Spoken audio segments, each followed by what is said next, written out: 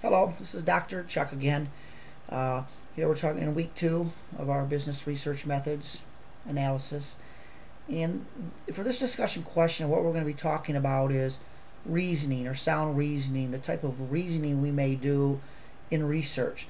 And in research, this question is about inductive and deductive logic processes or reasoning. And I want to talk about kind of two types of discourse that there are. There's exposition, where we expound, we talk about things we know, things we think we know, and in the exposition there's not really argument. Now exposition may have come about through sound reason and an argument, and now it's become a presupposition, and we then use it as an exposition. But outside of that, the next term for part of our types of discourse would be argument. An argument isn't heated argument. It doesn't necessarily mean we're fighting with someone. It's when we are trying to reason something through, find an answer for something, maybe have a disagreement with someone, and we use argument in the research process. And in that argument phase, we have both deductive and inductive reasoning processes. So this discussion question is asking about inductive and deductive reasoning processes. I'm going to talk about the deductive reasoning first. Deductive processes are when we have a premise, a presupposition or a premise, something that seems to be true, and another fact that seems to be true, and the conclusion that we get from both of these premises, a major premise and a minor premise, tends to lead to a conclusion that's valid if the premises are themselves valid, or if the premises are related together in a valid sense. An example would be here at Deavenport. I could say that this is this course that I'm teaching is an MBA course. I can then say, so there's my premise. My next premise is that you're a student in this course.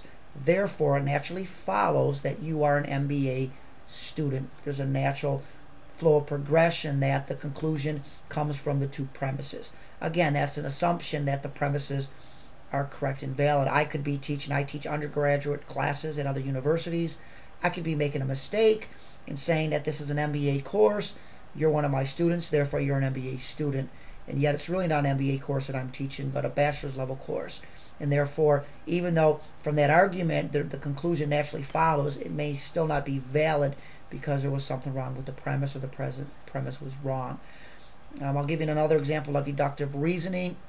Household interviewing is especially difficult and expensive. So if you go in, you do some research in an inner city, you spend a lot of time talking to people, collecting data, becoming part of that, it becomes difficult and expensive. And then I say this survey involves substantial inner city household interviewing. So we know that that type of research is expensive. The survey I'm giving you requires that type of research. Therefore, the interviewing in this survey will be especially expensive.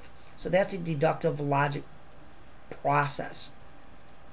Now, induction in a lot of the scientific method follows an inductive process, and that is asking why. Let me give an example. Why didn't sales increase during our promotional event? Well, it may be because regional retailers did not have sufficient stock to fill customer requests during the promotional period, or a strike by employees prevented stock from arriving in time for the promotion to be effective, or a hurricane closed retail outlets in the region for 10 days during the promotion.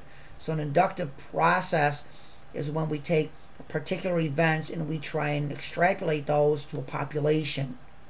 I may have a teacher and there's a class and I'm a dean, and I realize that a teacher's got taught 4 classes and every student in the class always gets an A.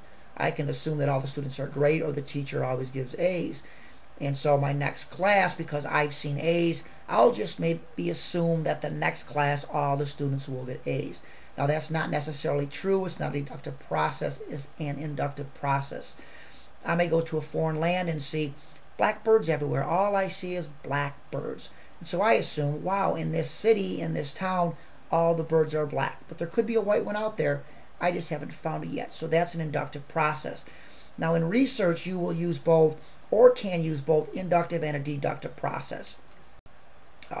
One of the examples would be, why didn't sales increase? So we know fact 1, we promote a product but sales do not increase. So the inductive method would be why. I may come up with a lot of reasons, doing a needs assessment to try and determine why the sales did not increase. From that, I may form a hypothesis that says the promotion was poorly executed.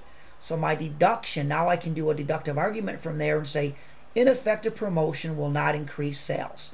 That's led to we promote a product. So again, look at the hypothesis. The promotion was poorly executed. Ineffective promotion will not increase sales. Therefore, sales will not increase. That was the deductive. So we have induction and deduction.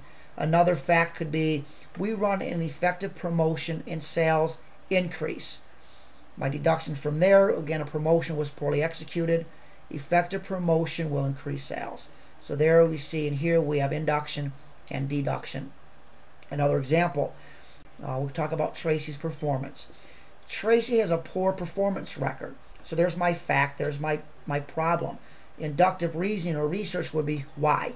I will come up with different reasons why, and I may form a hypothesis that now I want to test. And that hypothesis says Tracy is lazy. Well, through deductive argument, Tracy is lazy. Laziness results in excessive tardiness. Therefore, I can automatically conclude that Tracy is regularly late for work. Or another, the same hypothesis, major premise, Tracy is lazy. The deduction would be laziness results in fewer customer calls per day. And then, of course, the logical conclusion would be Tracy makes fewer calls per day than the average salesperson. So from here, do some external research. 3 other sources, I guess, is what I require. Use a text, do some research. Think about the inductive process, the deductive process, where they're important, where they pertain, how they're going to affect your research process, and maybe even how you use those in your life. We'll talk about theory in this class, about hypothesis in this class, and the reasoning methods we may use, again, is induction and deduction. So that's what this discussion question is about. I hope you have a little bit better understanding of what induction and deduction is.